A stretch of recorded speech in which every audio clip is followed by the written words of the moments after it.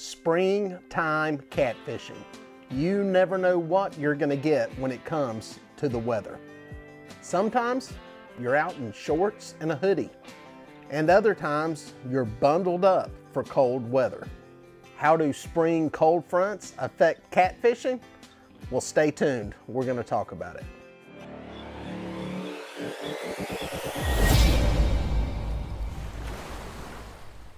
Hey folks, I'm Melhorn. Come along with me on this spring catfishing trip where we head out early one morning after a cold front has passed through that left us with temperatures in the low 30s. Guys, I think we got us a taker right there. Oh yeah, hooked up baby, hooked up. This is the bait I had actually up on shallower water, I should say. I ain't gonna say it's totally on the bank, but it was shallower. He did a smackaroni on it. Take that. We'll take that. Chilly morning. One thing about cold weather, it's cold for us. We're out here in 32-degree weather. Fish are sitting in 62-degree water. It ain't changed that much for them. Catfish Pro rod and reel and line. Nice male.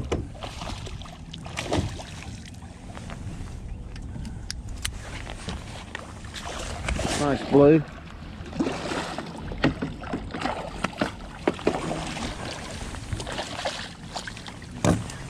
Open your mouth, open your mouth. Oh yeah, oh yeah. Oh yeah. Male, starting to get some coloration. Not a lot, but they're starting to darken up a little bit. Isn't that right, big boy? What you gonna weigh? Oh yeah. Good fish. Good fish right there. That's blue cat. Male. A lot of people look at that and they go, that's a channel cat. Nah, it's blue cat. Just a male, starting to get some coloration to him. Nice fish. It's a good start on the day. Let's get you back alive.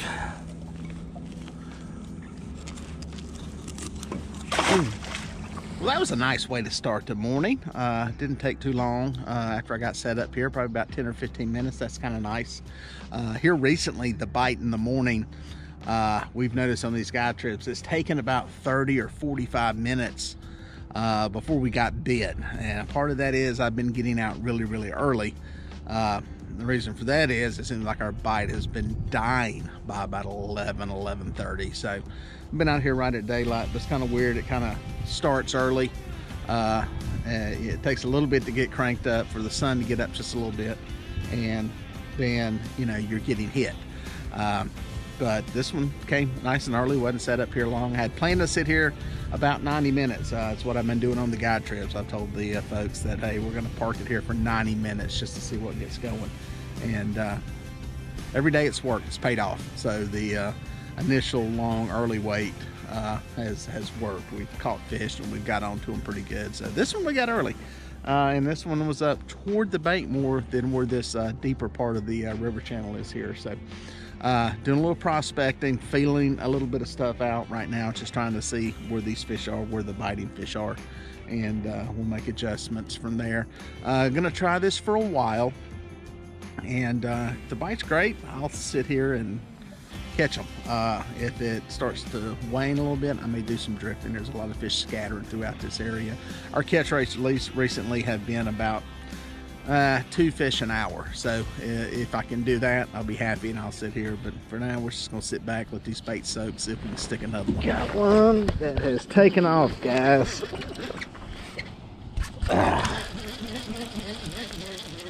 He should be in about every line I got over here. The ticket is shallow on the bank. This is the second fish I've hooked into. I had that one take a bait and wasn't able to get it in the boat, but I moved another line after that happened.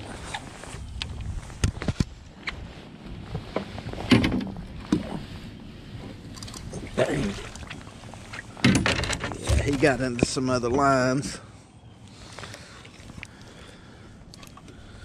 Get him all loose here. Nice blue, not a monster, but it's a sign of something interesting. I'll tell you about here in a second. Simmer, simmer, simmer, simmer, simmer. Simmer. There we go. Good fish. What's he gonna weigh? What's he gonna weigh? Oh yeah. Simmer, simmer. Boom. Got him. Nice blue cat. No giant, but we'll take him. All right, guys, well, that's 2 up in the boat. I had that other bite that did not hook up. That fish hit it, took off to some deep water, and didn't get a hookup on that one. But 3 bites, every one of them up toward the bank away from this deeper hole. So kind of some interesting stuff there to ponder. Definitely fish are up there feeding more than they are in this deeper hole. Apparently, maybe this is just a staging area. This deeper area is just where they're holding up at and inactive. A lot of the fish in that area are up off the bottom suspended. Not something I like to see, but there's some on the bottom too. So I don't know, I feel like we ought to catch one. Bite has definitely picked up, even though it's not crazy and on fire, since the sun has got up and hitting the water. But that's kind of where we stand for now.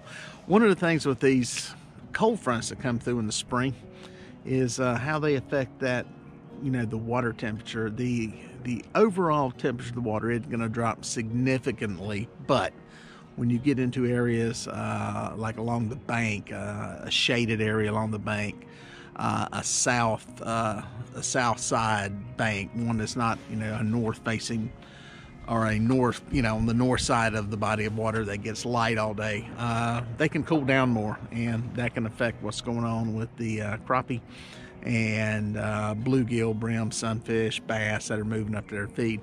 A lot of these catfish follow those fish up to the bank to feed on them, and sometimes if the temperature change is significant, especially if it's prolonged for several days, it can pull those fish back to deeper water. I'm not casting right onto the bank here. I'm a little ways off of it. Closer to the bank, this is something you would be casting into if you were bank fishing. So, matter of fact, you'd be throwing way further than where these baits are bank fishing. I'm probably within, I don't know, 50 feet of the bank. So it's relatively close, but not super shallow. So those fish are definitely cruising through there to eat, looking for food. Maybe some of the bluegill have pulled back off. Maybe the crappie have, who knows. But that's kind of the strategy. One of the things that you need to keep in mind as these cold fronts roll through in the springtime. See if this fish is on there. Boy, it's a lot of slack line. That one is coming up the boat. Oh, there he is. There he is. He is coming up the boat. Making a move to the boat. That's another line that I relocated up near the bank. It's definitely where the bite's at. Definitely where the bite's at. This one is a chicken bait.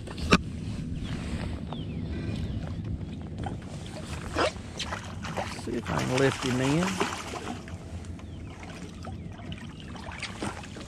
Boom, boom. Give me a sucker. Good chicken fish.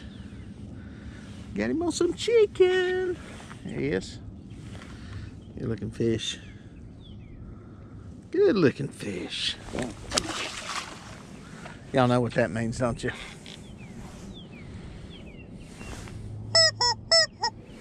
Squeeze the chicken. All right, guys, that's number 3 in the boat. That is the first one that we've had on chicken today. Chicken's been dominating the guide trips. I ran about 6 or 7 guide trips in a row, and it outperformed the cut bait on every one of those trips until yesterday.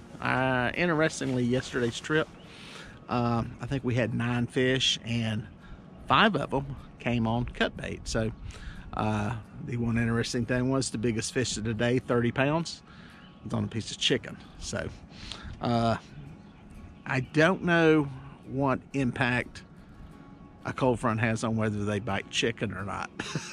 Probably none. But I do know this. This time of the year, once water temperatures are up into the 60s, these cold fronts have less of an impact than they do when those water temperatures are lower. Once water temperature into the 60s is a very comfortable range for fish to thrive in. So it's not the end of the world. It really generally is going to affect your shallow water fishing, your shallow clear water, shallow muddy water, I should say, more than it is the some of the clear water, especially, you know, the water on those north banks that really get sunlight all day. So far here, these fish look like they're using this deeper water as like a staging holding area, and then they're moving up shallow here to feed. That's what's working right now. It's just an early morning thing. It's hard to say, but the temperatures really aren't having an effect here. And that's the cool thing about later in the spring, is that it's not the end of the world. There's probably more discomfort for the angler than there is for the fish. I'm trying to see if this has got a fish on it. A lot of slack line, a lot of slack line. Boom, there he is. Coming at the boat. Coming at the boat. Got hooked up on that one, luckily. Oh, another eater. Another eater. And guess what, guys? Simmer. Another one on cut bait. That's right. Another one on cut bait. Nice eater size blue. There just ain't no big fish going up there to eat.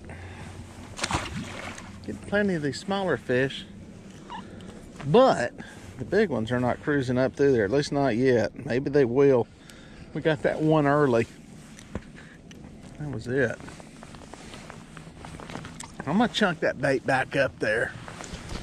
I've got my timer going. Just getting ready to move. Sat there and was eating a sandwich. I said, I'm gonna make a move here in a minute, but I'll tell you what I'm gonna do. I'll put that bait back up there one more time. See if there's maybe one more fish up in there. Just looks like there's some fish moving through. Well, guys, 4 fish in the boat. One good one. 3 of them on cut bait. The bite's starting to slow a little bit. Not as much activity. I think this is what's been happening the past few days. It's been kind of that good little flurry from after sunrise to when the sun tops the trees, catch a few fish, and it starts to slow, at least on the anchor bite. So what I'm gonna do is what I've done on some of the guy trips. I'm gonna go do some trolling. We've got virtually no wind right now, so it's a good opportunity to kind of troll and drag where I want to. So I'm gonna get these baits pulled up here, make a little move, and drift some of this same area. See if I can find some fish, bringing the baits to them. I think I got one on the planer. Yep, that's a fish. That is a fish. Weird bite. There we go. Let's see what we can do here to get this planer off.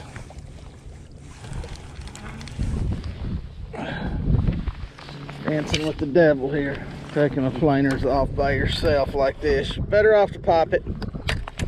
But a little advanced angling prowess, you can get one loose. A little less trouble. When you get to the boat, you don't have it flailing around, getting wrapped up and everything. So let's go outside of that one. Now, back working into this side of the boat.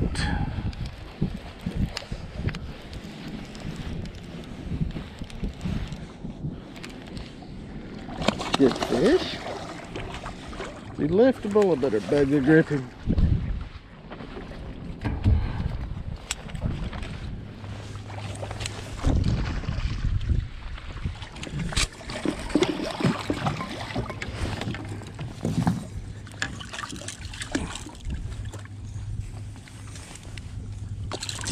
Dadgummit.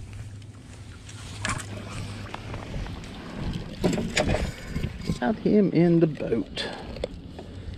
Got a little mud on him. There he is. Several fish this size today, guys.